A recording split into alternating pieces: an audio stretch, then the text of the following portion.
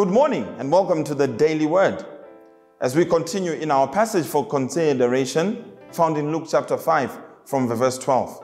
What is very interesting, besides the things that we have highlighted in the previous periods, what is very interesting in this passage is what the leper says to Jesus.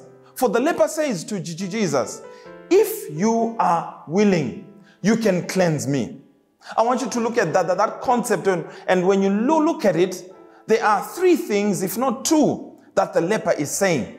The leper is tapping into the will of Christ. So the assumption as you read the passage is that the leper recognizes the ability of Christ. But he's not concerned about the ability of Christ. For the leper does not say, if you can. He says, no, if you are willing. In other words, the will of Christ is his own prerogative to exercise or to withhold. So the leper is reaching deeper into the will of God.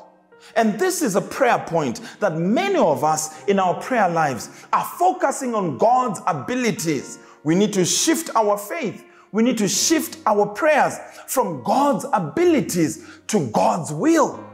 Because it is within God's will that God has the power of choice.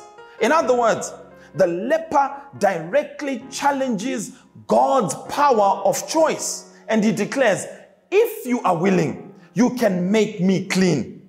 I want to challenge someone this morning to shift up their prayer life, to move from reminding God of his abilities and to tap into God's will, God's willingness. May that be your challenge this morning as you go through the day. This is the Daily Word. May God bless you.